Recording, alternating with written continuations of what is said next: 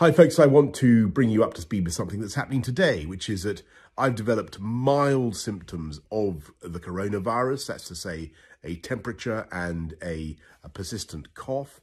And on the advice of the chief medical officer, I've taken a test that has come out positive. So I am working from home, I'm self-isolating, and that's entirely the right thing to do. But be in no doubt that I can continue, thanks to the wizardry of modern technology, to communicate with all my top team to lead the national fight back against coronavirus. And I want to thank everybody who's involved. I want to thank, of course, above all, our amazing NHS staff. It was very moving last night to join in that national clap for the NHS. But it's not just the NHS, it's our police, social care workers, teachers, everybody who works in schools, the DWP staff, an amazing national effort by the public services, but also by every member of the British public who's volunteering. Incredible response. 600,000 people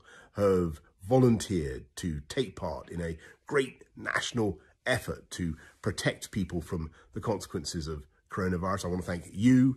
I want to thank everybody who's working to keep our country going through this epidemic. And we will get through it. And the way we're going to get through it is, of course, by applying the measures that you'll have heard so much about. And the more effectively we all comply with those measures, the faster our country will come through this epidemic and the faster we'll bounce back. So thank you to everybody who's doing what I'm doing, working from home to stop the spread of the virus from household to household. That's the way we're going to win. We're going to beat it, and we're going to beat it together.